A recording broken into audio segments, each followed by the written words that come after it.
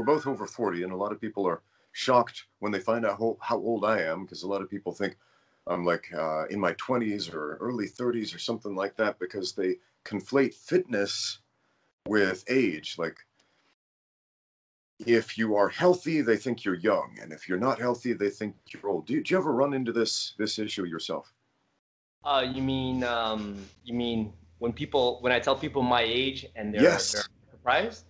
Oh Yeah. yeah, all the time, all the time. Like when people find out I'm 42, they're like, "No way, you're kidding me. Get out of here." Blah blah blah blah. Some of them curse a little bit, and they think I'm lying. They're like, "Show me your ID and stuff like that."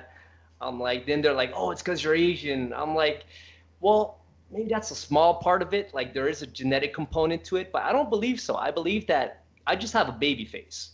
I don't have like a rough and tumble type of face, a square jaw. I don't got a beard. I can't grow one for my life. I tried, forget about it.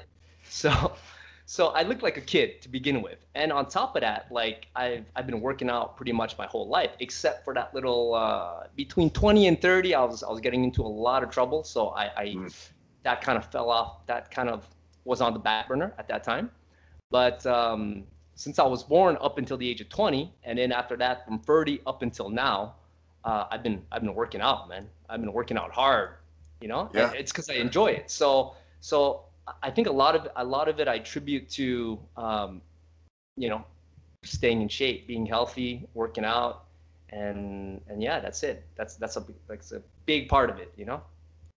Yeah, man. Everybody wants a magic pill. Like, people have accused me of taking performance enhancing drugs, which I think is hilarious because, um, I think that would actually age you faster to tell yeah, you the truth. yeah, yeah, You exactly. know?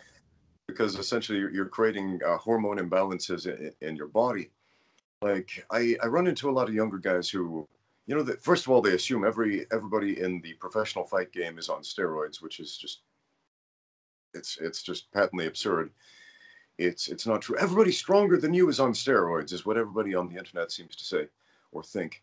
But what a lot of people don't seem to realize is that the peak levels of human strength are achievable between the ages of 35 and 50 in adult human males. And this is shocking to most people because they are so used to seeing people between the ages of 35 and 50 giving up on life, being physically unfit, having pot bellies, beer guts, whatever you want to call them, and just not participating in the world of physical culture.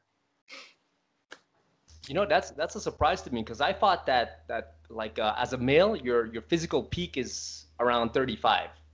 That was from what I gathered. But I think that you're much more well read than I am, right? And you have a lot more Yeah, experience in martial arts.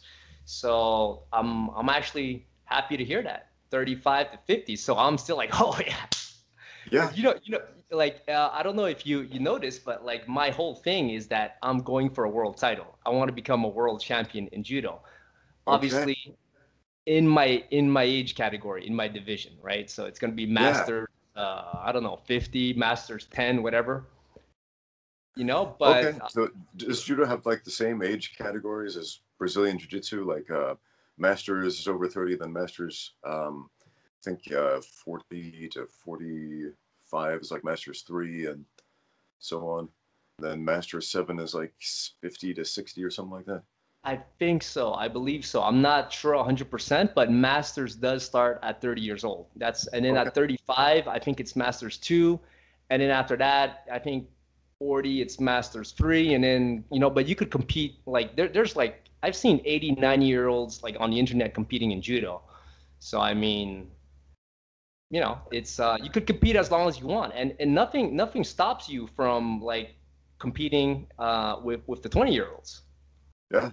if you And that, wanted to. I know that shocks a lot of people because so many people, especially in the West, have not met a healthy 80-year-old man before. Like, I told a story on my channel that just raised a lot of eyebrows, and people are like, I don't believe it, about a time I met a master of Tai Chi who was really physically fit. Like, the guy could do backflips and he could do all kinds of gymnastic movements and hold his leg up over his head doing the splits. And I sparred with him and he actually beat me.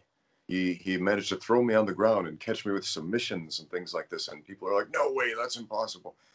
Because I think what they're imagining is some dude in a nursing home hooked up to an oxygen tank or a, or a dialysis machine or something like that, because they've never met a physically fit older person before.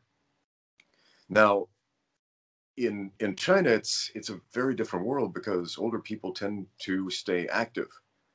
They don't really have nursing homes here. It's not a thing. It's not part of the culture. And so old people are always out and about doing something. Generally in the morning they're doing tai chi or ballroom dance or just going on a walk or some sort of physical exercise. And they do this in the morning, they do it in the evening, and you always see the old people doing this. It's part of their culture.